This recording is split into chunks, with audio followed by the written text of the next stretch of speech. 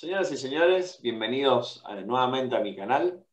Hoy tengo a un gran baterista conmigo, un baterista que ha influenciado a muchísimos músicos y es uno de los bateristas que más ha tocado, más ha trabajado como sesionista, ha grabado más de 200 discos.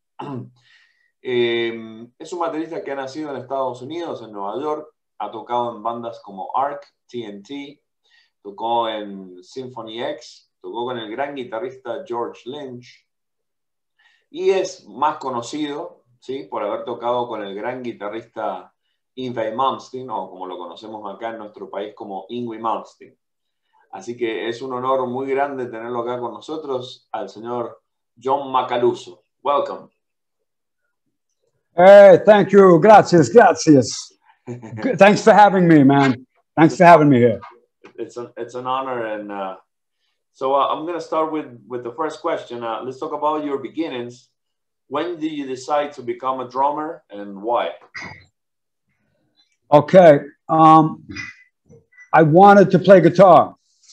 So I went to, there was like a catalog that my mother had. You buy clothes, you buy everything, you know, and I saw the guitar section.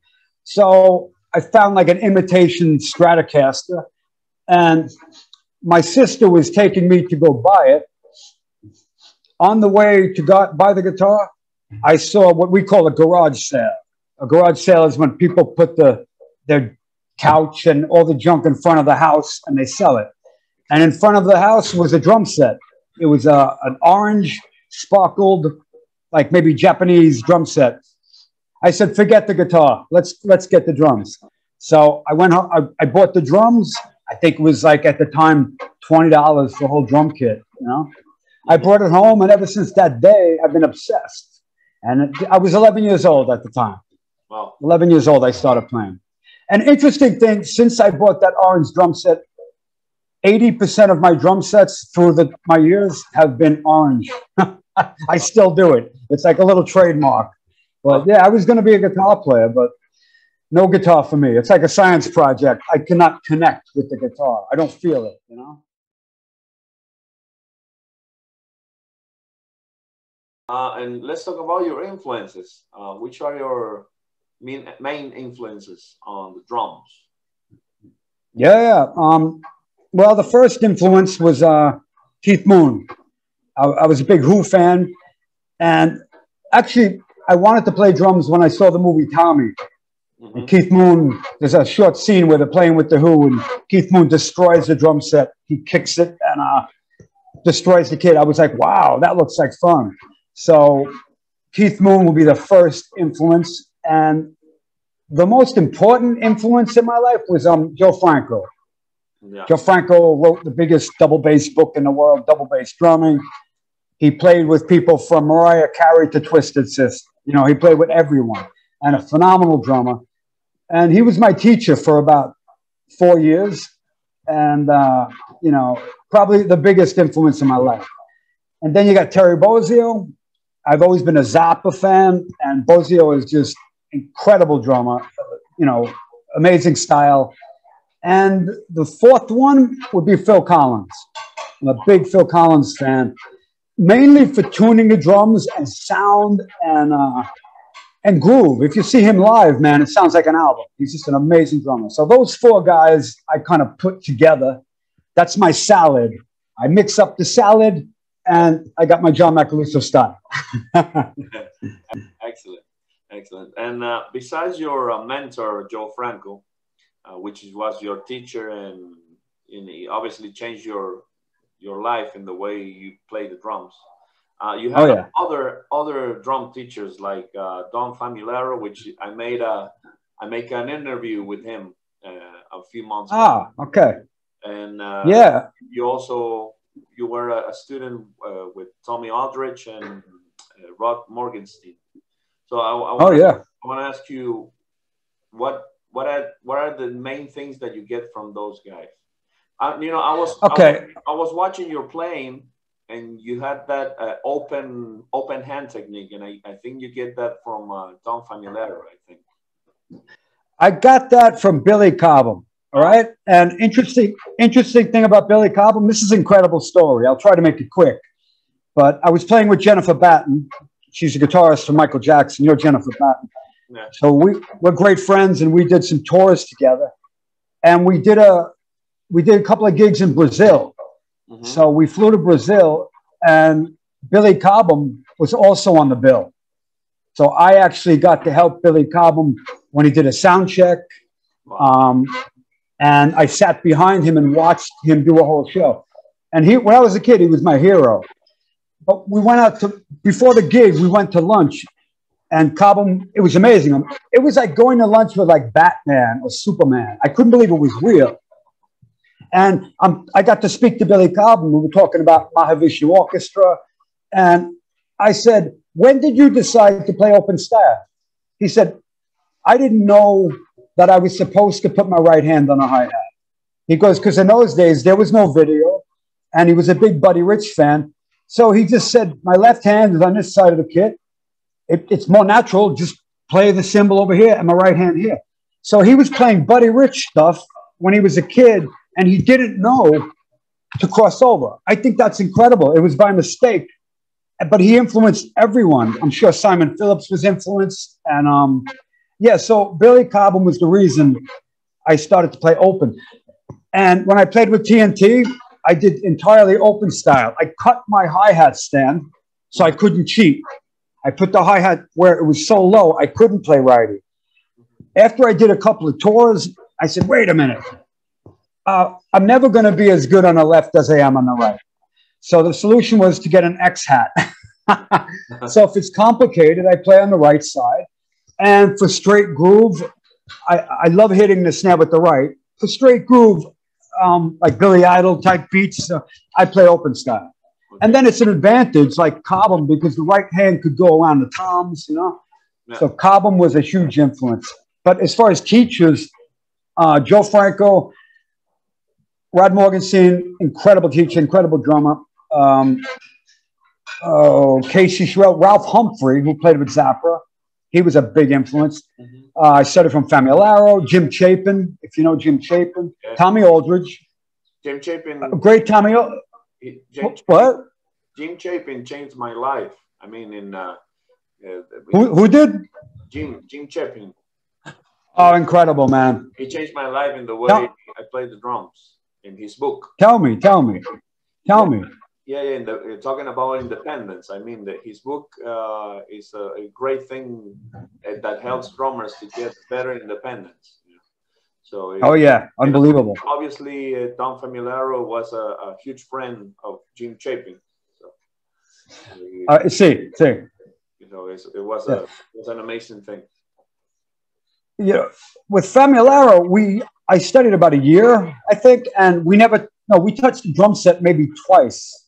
Mm-hmm. It was all pad, and I was like, Dom, come on, man, I want to get on the kit, and it was like, in time, you know, one of those things. And but as a teacher, he's great because you know, just working on the hands, constant work on hands, and in the beginning, I was like, come on, this guy's ripping me off. But after a while, you realize that it all starts on the pad. Yeah. You know, Tommy Aldridge was great because Tommy Aldridge is like hanging out with a piece of history. Yeah. Anything you ask him, he's been there. He knows it, man. And just the stories were worth the lessons alone, you know? And interesting thing about him, he says his father was very strict. He was growing up in Texas, and his father didn't want to hear the noise of the drum set. So he would go down in his basement and play with his hands. Mm-hmm. And that's why he didn't get it from Bonham. He said he learned the hand stuff, so he didn't wake up the family. So if you see his solo, he's doing the hand stuff. I think that's an interesting story. You know what I mean? Wow, amazing. And Ralph Humphrey taught me a lot about time. You're a drummer, so you might dig this. Have you ever been traveling and you hear your favorite song and then you go into a tunnel and the music cuts out and you keep trying to sing the song? You want to hear the song, so you start speeding to get to the end of the tunnel. And you get to the end of the tunnel and your timing is off. It might be the chorus, but you thought it was the verse. Yeah. So this is the theory of Humphrey. He would put on a song. It could be an easy song, you know, Beatles or the Stones. and he would say, play to the song.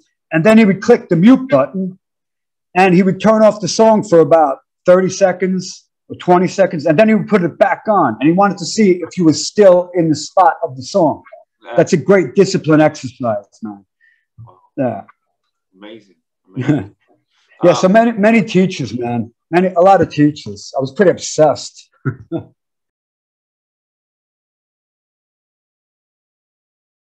It's funny because, like, I moved out to California. Okay, for PIT, on the cover of the brochure, the cover of the,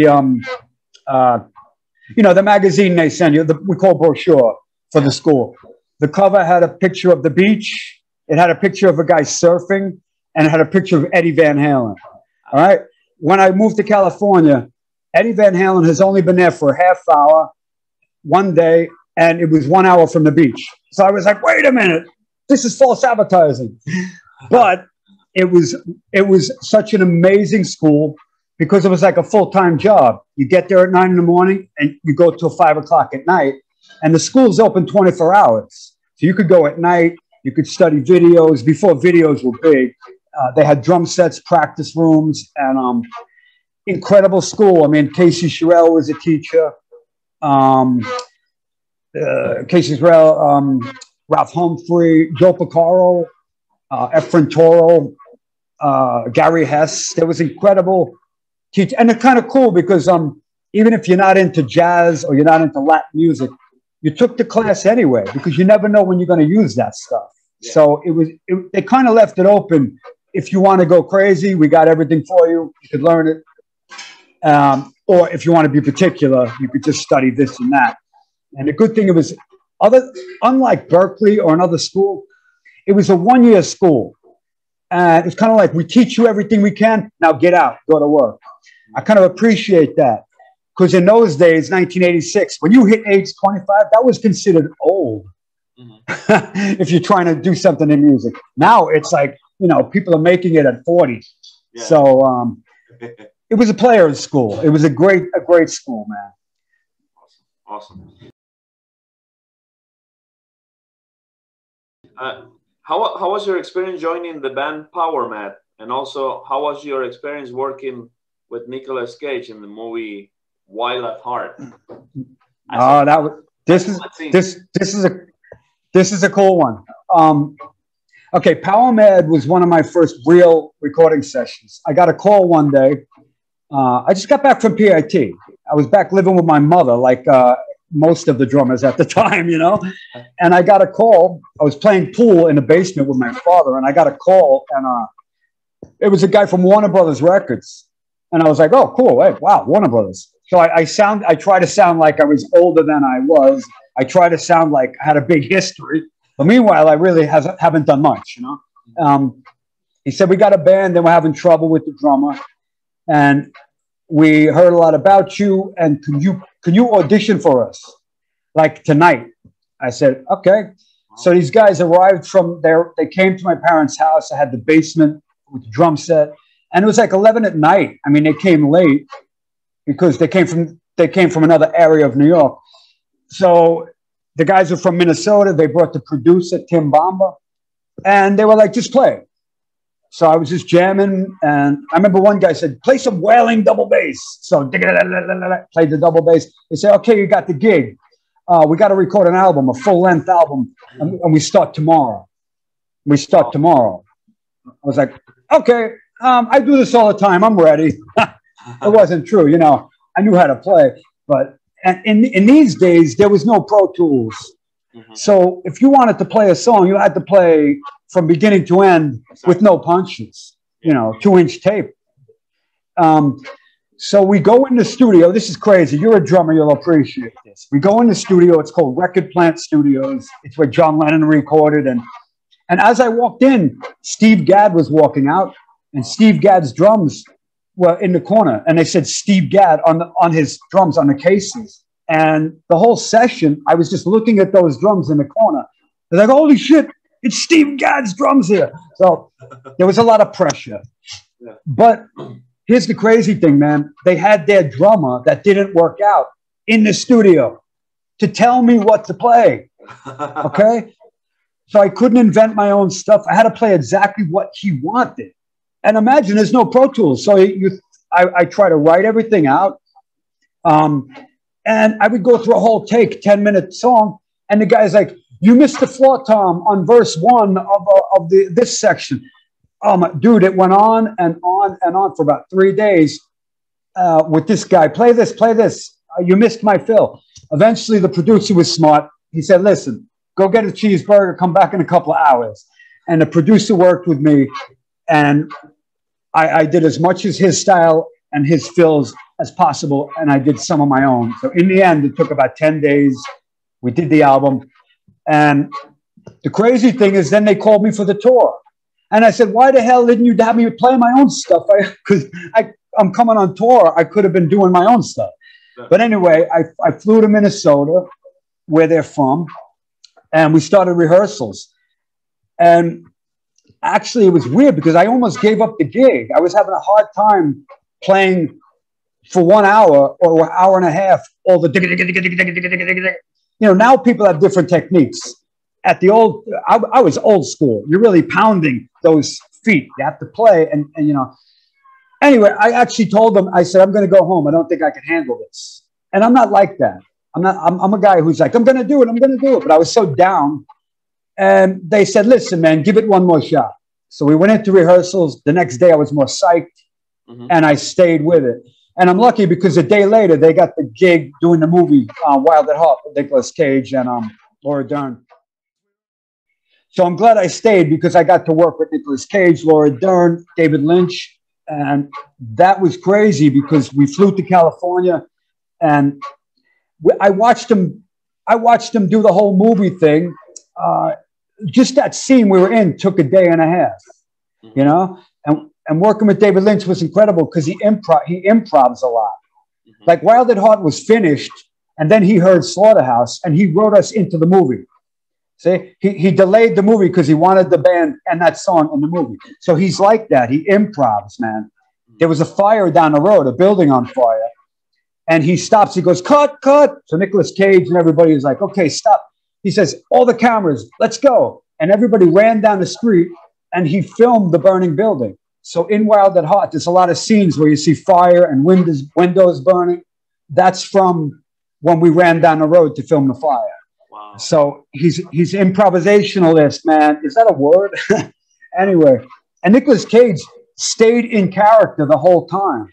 So like even when it was a break, as hey Nicolas Cage, nice to meet you. He was like, hey, nice to meet you too. He stayed like that the whole time. He was Elvis the whole time. So it just a great experience, man. Great experience. Both of those experiences. Wow. It taught me never to say no with Power Man. It taught me never to say no and never let them see you sweat. Like if I was in the studio and I couldn't get something down, I would say, wait, guys, hold on a second. I got to fix my pedal. And I would go down and make believe I'm fixing the pedal. But meanwhile, I'm going, what the hell is the chorus? What do I do for the chorus? Never let them see you sweat, man. Yeah.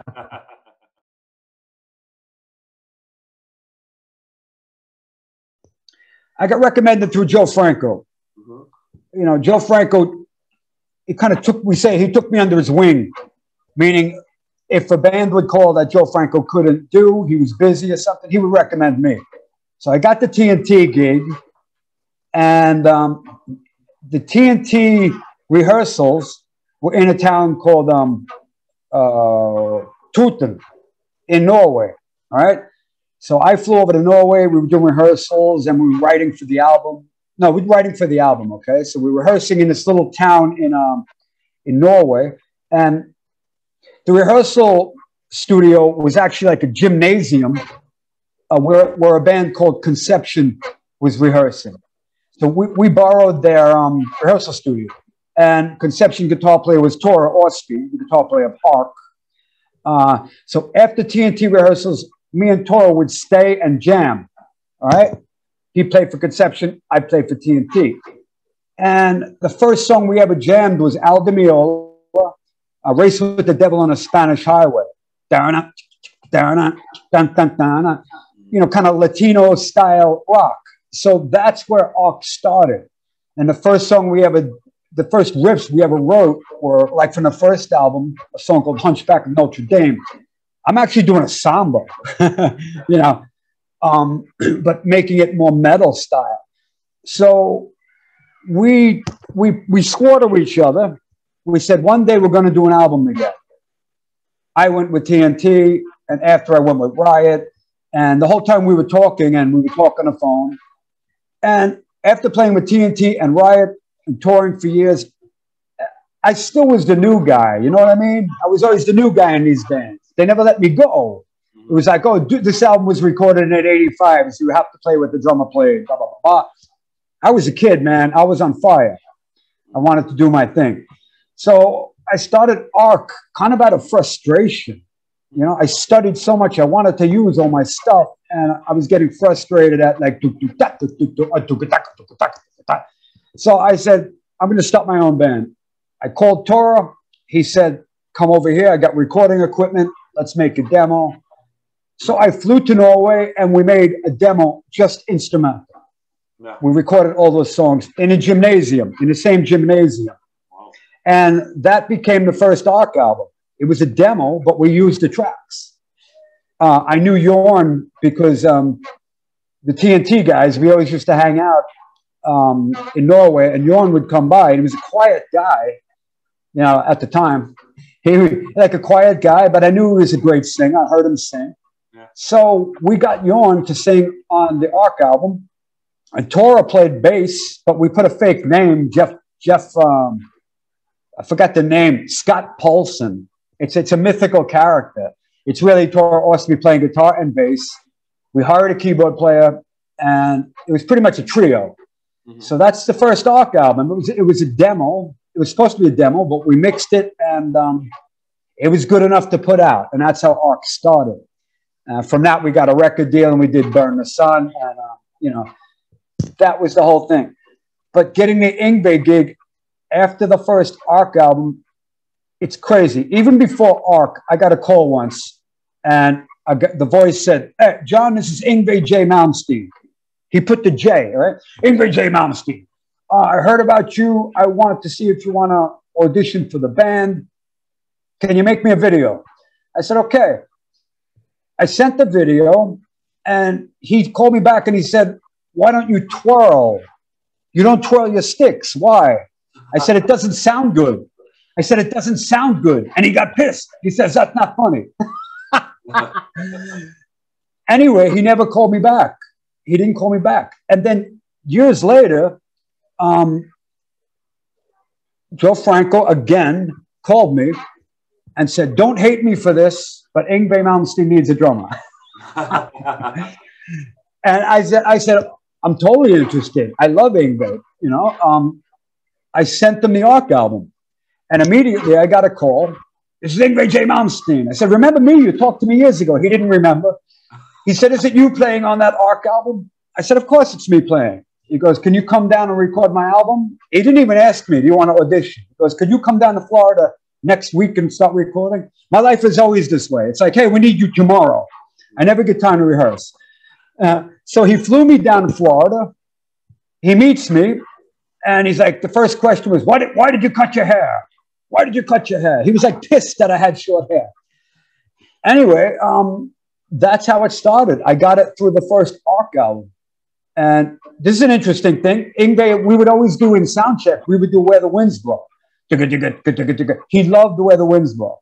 Yeah. So pretty much, you know, ARC was the thing that changed my life. And it was the only band I started, really. You know? So that's the story with those guys, man. And it's a great band. I really like the music of ARC. Thank you so much, man. It was my baby. It was kind of a no rules band, man. You could put sambas, flamenco guitar, jungle drum and bass. You know. I found some Pink Floyd things in big time. Can't Let Go. The last song on the first album is totally Pink Floyd style or vibe. You know. Yeah.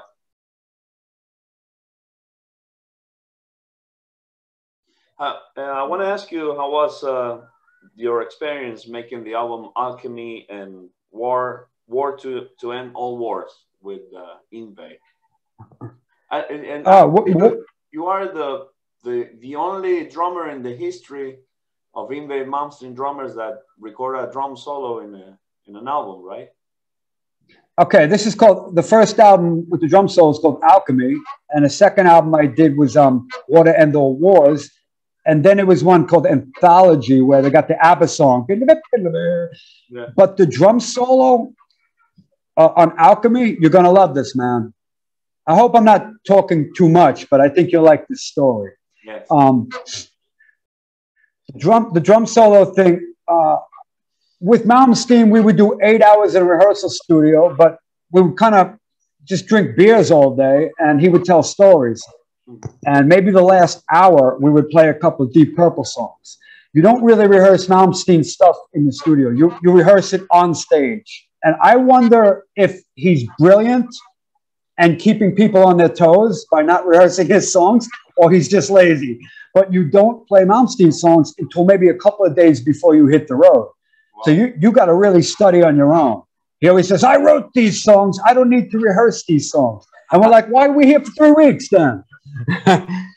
Anyway, like we took a break from rehearsal.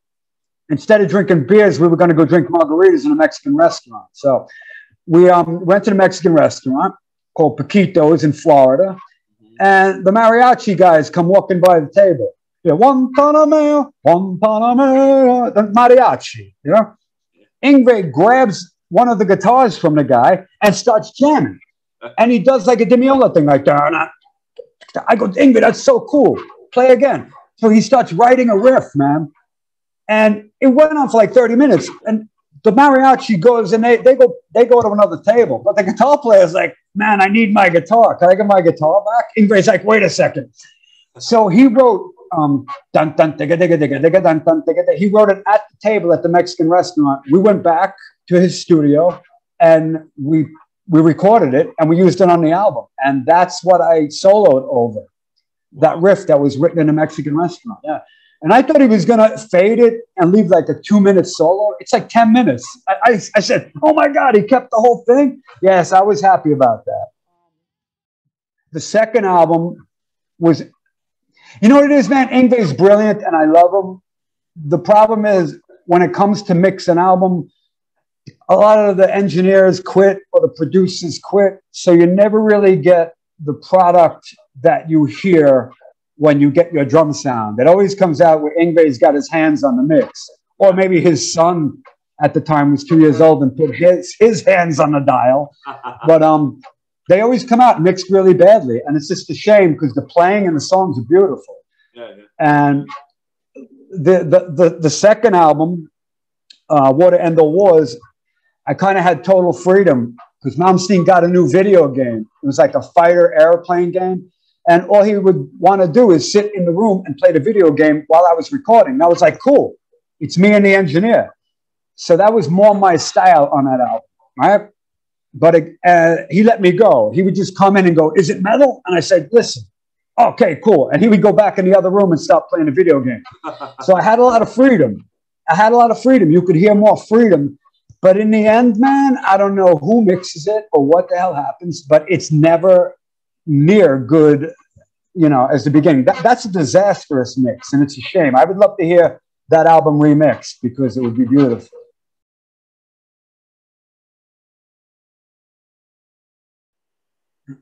Yeah, I mean, the first experience with Symphony X, I didn't know a lot of their music. When we played Prog Power with ARC, it was Camelot headlining, which is Roy Kahn, the singer, is a really good friend of mine from Norway.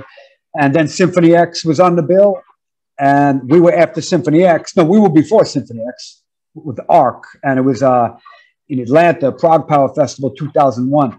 So the only time I really heard Symphony X was after we played. I watched them play live, and they were amazing.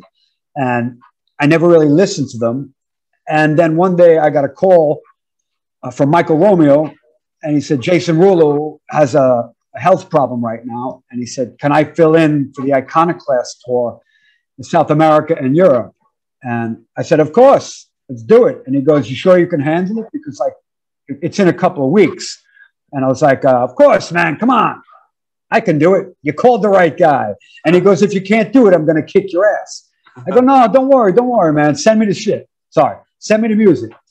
So he sent me some songs. And the first song I got was Iconoclast and I think Inferno. And I looked at my wife and I said, I'm dead. Because, I mean, the 10-minute songs, it was 9/8, 5/8, all this crazy stuff. And I'm going, oh, my God, what am I going to do? There was a time when I felt I was going to cry. I'm going, how am I going to learn all this, man? I mean, the ballad, When All Is Lost, took me a full day. But I shut everything down. No computer, no music, no friends, no nothing. And I just shut my door and I worked and worked and worked on the stuff. And at the time, I didn't have a drum set because my drums were in America. So I did everything just playing on my knees, sitting on the couch. And you know what? It was better because I listened. Yeah. When you got a drum set, you're going to start to jam. And before you know it, you got limited time. You got to be on the stuff. So I worked my ass off and I flew to New Jersey and we started rehearsals and we didn't have much time. So it was like really like 6-7 hours rehearsing a day. And Russell was on tour with Adrenaline Mob, so he wasn't there. So think about this, man. You got to learn the stuff. You got to remember it. You can't read on stage, and the singer is not going to be in rehearsals. So now you got to go practice everything without the singing too. So then Russell came the last 2 days, and he turned around. Oh, you sound good. Okay, let's go home. We're ready. And the comfortable thing is they're all amazing people, so they made it fun, and we became great friends. And the first gig we did was Argentina, man. We came to you guys. Wow, amazing, amazing. Excellent. Yeah, at the time, man, like the crazy thing, I almost got like there was a near disaster in Argentina.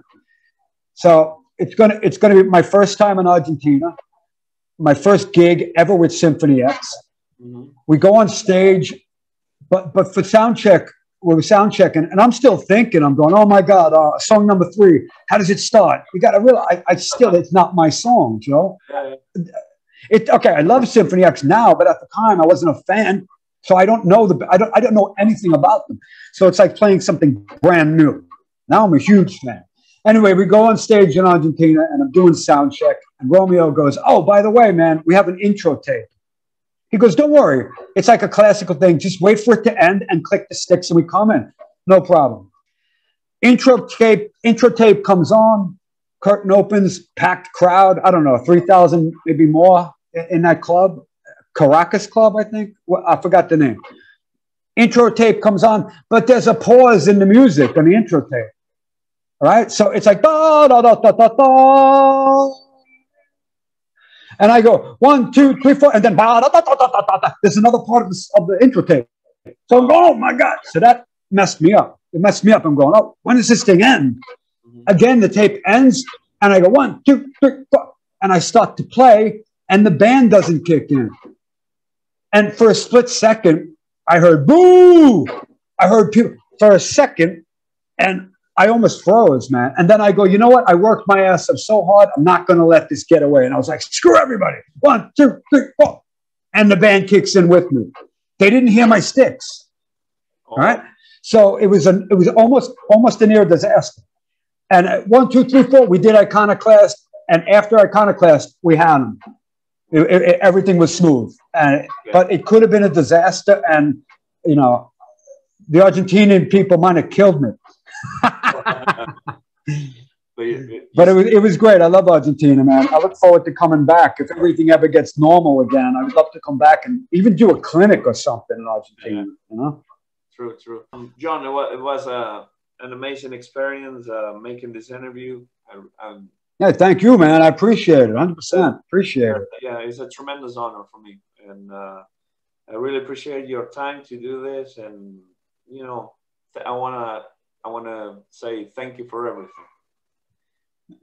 Thank you, my friend. We keep in touch, please. And I want to hear your stuff, and I'm going to send you some new stuff, and we'll do that. And then if things ever get better, hopefully I can meet you in Argentina. And we who knows, man? I just hope things get better so we can travel again. But okay, you know, maybe do something over there. Incredible. Yes, we will. For sure. Yeah. All right, John. Thank you for everything, and we keep in touch.